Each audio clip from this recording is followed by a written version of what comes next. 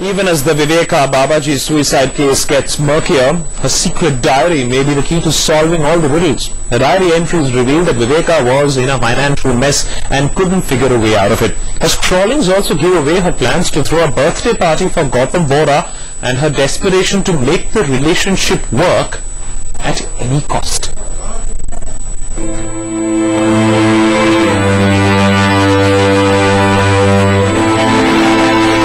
Why are you not able to understand me, Gautam? Will I have to be reborn for you to understand me?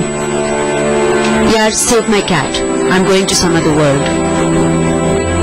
The diary had become her friend. She poured out all her frustrations, her angst, her unfulfilled desires for a home, a family, love. Viveka Babajee's scrawlings in her secret diary give away crucial clues as to what drove the former supermodel to her death: a sinking professional life and a tumultuous love life. Viveka was lonely, depressed, and her finances were not looking good either.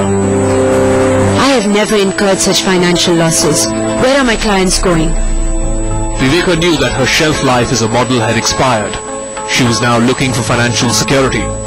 The former supermodel started an event management company, Viveka Entertainment, with Karthik Putra. But it was not just business she was looking for.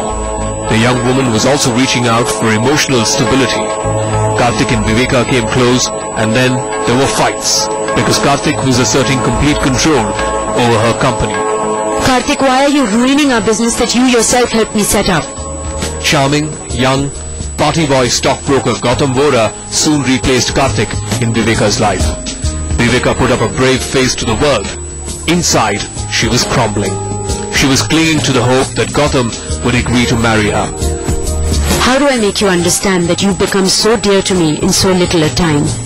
The couple had started fighting, and the fights had started turning ugly. Why do you fight with me, Gautam? Why can't you give me a small place in your life? Viveka tried to buy some peace, still hopeful of Gautam agreeing to marry her. She was desperately in love. It was his birthday on the 25th of June.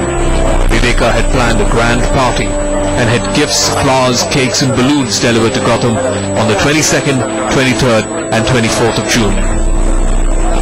उन्होंने 22nd, 23rd and 24th को full भिजवाया था.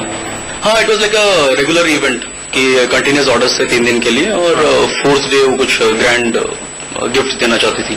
Phone वो usually करती थी हमको सामने से और ऑर्डर्स प्लेस करती थी, बट 25th को जैसा हमने एक्सपेक्ट किया था कि early in the morning call आएगा, उनका आया नहीं था. So we had tried giving her calls, but उनका मोबाइल स्विच ऑफ आया था. But something happened. A last fight. Maybe Gautam's final no. Viveka snapped, remembering her more than half a dozen cats at the end. Yeah, save my cat. I'm going to some other world. The tag of a former supermodel, lavish lifestyle, add to it the superficiality of the glamour world. Life can be very lonely and difficult at the top. No wonder then, Viveka was looking for financial stability and emotional security. In the absence of both, she crumpled. Her career, well crafted, ends in such a sad fashion. With Vivek Bhatt, Pankaj Upadhyay in Mumbai for Headlines Today.